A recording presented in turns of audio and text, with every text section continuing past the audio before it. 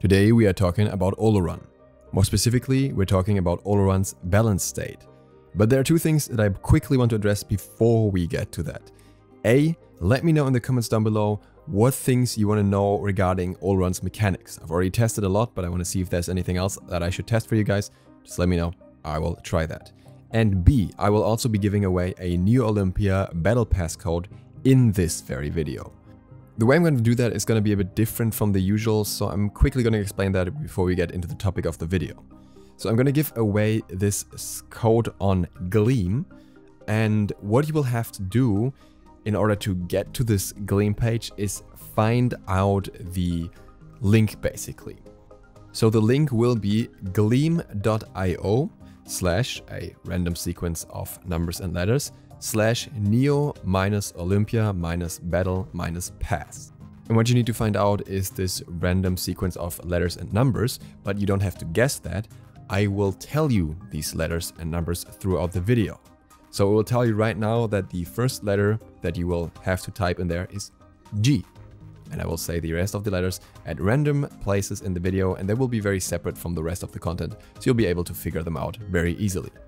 It's a total of 5 letters and numbers. You've got the first one. Now let's get into the topic of the video. Olorun, the new hunter mage in SMITE who got released just yesterday. We look into the statistics here a little bit because we can actually access statistics already, which is pretty cool.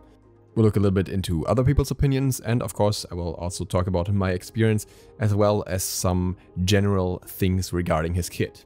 So how do I already have stats for him? Well, for that we gotta thank Aquatic, which I still don't know if I'm pronouncing it right, the creator of casualsmite.com, because he has or she has recently added the stats for Casual Conquest.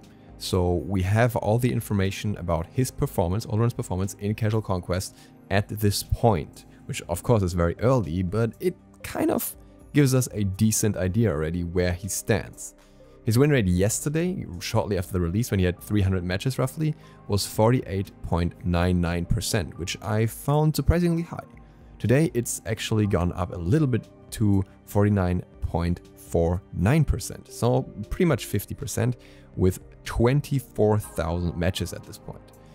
That is interesting, right? Because a new god typically needs some practice before you can play him decently. On the other hand, of course, enemies also need some practice playing against the same god. So there are two sides to the story here.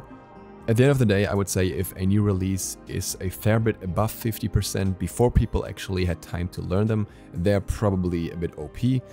Whereas a stat under 50% doesn't necessarily mean they're bad, could for example be a harder god. What is interesting with Olorun though is that while his win rate is relatively high, that doesn't mean that all of his stats are high. And I pulled up the stats of some other mage ADCs first of all to compare this. You can see that his KDA is currently 1.42. Meanwhile, Kronos is at 1.82, but Kronos is also pretty strong right now. Sol is at 1.59, which, considering she's not super overperforming, is very interesting. She's also basically at 50% win rate. And then Freya is at 1.34, but her win rate right now is 46%, so she is kind of bottom of the barrel. Regarding damage output, Olorun is almost equal with Freya. Both have 16,100 and then basically 50 roughly. So very, very close. And we have Kronos with 17,000 average damage and Sol with 18,500 almost. So there is potential to deal more damage for sure. But Olorun on the other hand also has roughly 1,600 healing. In terms of mitigated damage, he's also slightly above the others, probably due to the extra protections. It is worth mentioning, by the way, that all these stats are just for gods that are played by players over level 30, so people have played the game at least for a little bit. And if we look at the hunters, I looked at the hunters with the lowest KDA, and there's only one hunter that's lower in KDA than Olorun. That's Ram with 1.39, and then you have Artemis with 1.42, and then they scale up higher to 1.5 and so on and so on. So what we can see here is that Olorun is definitely not the best when it comes to kills, at least right now. That can of course change over time if people improve with him. But I think that's still very interesting and it makes sense with his kit. He has a little bit more healing, he has more utility than any of these other characters, And what we can also see is that his damage mitigated is the highest out of them all here. So he definitely has other means of doing things. I also imagine that his KDA automatically drops a fair bit compared to many other guards here because he is less mobile. I would assume that is why Artemis KDA is relatively low as well.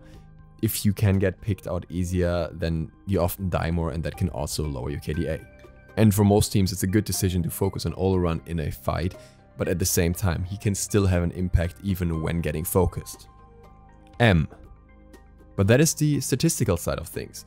Now, on the other hand, we can also look at the subjective part. I asked on Twitter, and out of the people that wanted to respond to this, 16% thought that Olorun is too strong, 36% thought that he was balanced, and 7% thought that he was too weak. We can therefore conclude that most people don't think that he's too weak, which is a little bit interesting considering his win rate is below 50%, and he's also, in my opinion, not the easiest guard to play, which could indicate that he's a little bit stronger. And more people voting for him being too strong kind of indicates that too. But the vast majority of people still thinks that he is balanced. And I think often people also think that a guard is too strong when playing against him and not knowing how to play against him. Especially if you meet the people that already kind of know how to play the guard. And Flareboot made a very interesting point here. At the moment, Olorun is not quite working as he should be because he has a scaling bug on the 2, and that makes his objective shred better than it should be and way too high. And I noticed that in one of the games as well, so that's definitely an issue. So that could skew the perception a little bit as well. And at the same time, Flareboot, for example, also mentioned that he thinks the 2 doesn't actually do enough damage on the lower shot values. A. So let's pick this apart a little bit more and look at what Olorun actually is and how he works. I would say that his kit is not 100% balanced yet, but I would not expect that from a new guard. And I would say overall, for being a new release, his kit is relatively balanced. There are some important things to note though. I initially struggled a little bit with Olorun, not only because I play ADCs, I actually think that ADC-wise he has a very nice feeling to his basics, feels easy to confirm them, but more from the perspective of you do a lot of things that you don't do with other ADCs while still having to be an ADC.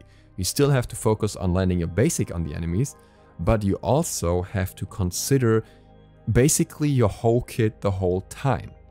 You can't really go wrong with a Neith shooting her 1 at the enemy, weave or not. With Olorun, do you use the 1 without having the 2 activated and get less stacks? Do you use the 1 on its own? Do you charge the 1 and try to get someone in the backline? Do you risk losing something to the minions here, in regards to the minions being blocked off by a player and you just hitting the player? With the 2 even more so. Do you stack the 2 early in the fight, or do you want to have the attack speed steroid? Do you use the 2 immediately, or do you try to stack it up twice? Do you use the 2 to clear? Do you just use it in a fight? There's so much going on. And then the 3, again, do you use it as a knockback? Do you use it as a heal? Do you hope for multiple allies to be nearby to get the protections as well? Do you have your allies rotating towards you in a team fight to get the extra protections, while you can also knock back an enemy and heal both of you? And then, don't even get me started on the ultimate. Do you use it to protect? Do you use it to attack? Do you use it as a mix of both? Do you use it before they use their escapes to force their escapes? Do you use it afterwards? Do you risk using it in a situation where you're gonna have a long cooldown? So many decisions. Let me quickly catch my breath here to say 2. And having that many decisions on the fly essentially means that people will get better with these decisions.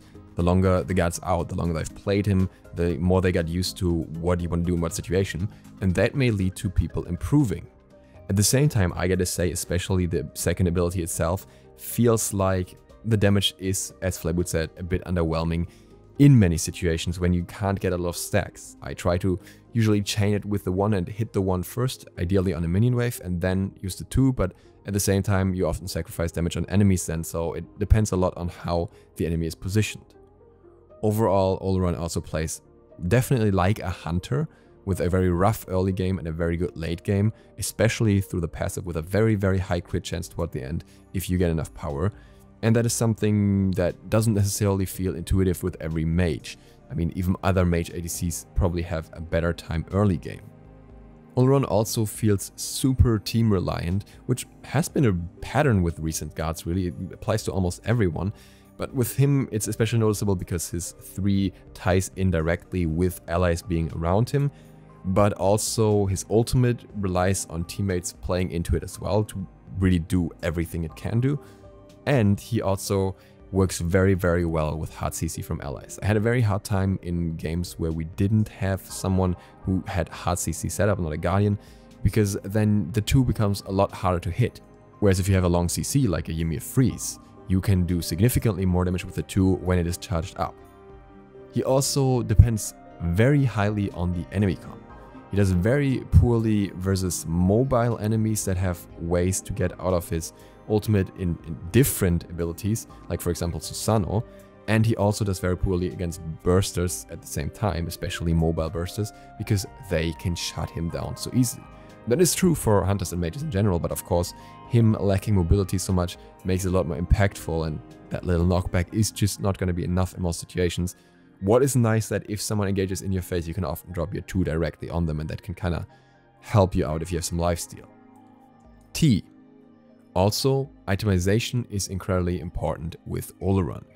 It feels like depending on how you build, your impact on the game can be drastically higher or lower, and of course that's true for all hunters, but with Olorun I notice this even more. And in this context, I want to say right now that I feel CDR is incredibly important on Olorun, despite originally having the feeling that the main stats are going to be attack speed and power. He plays a lot more like a poke mage in the early game, with using the 2 and 1 combination. You want to have them up often so you can recharge the 2 quicker and you can clear more with the 1.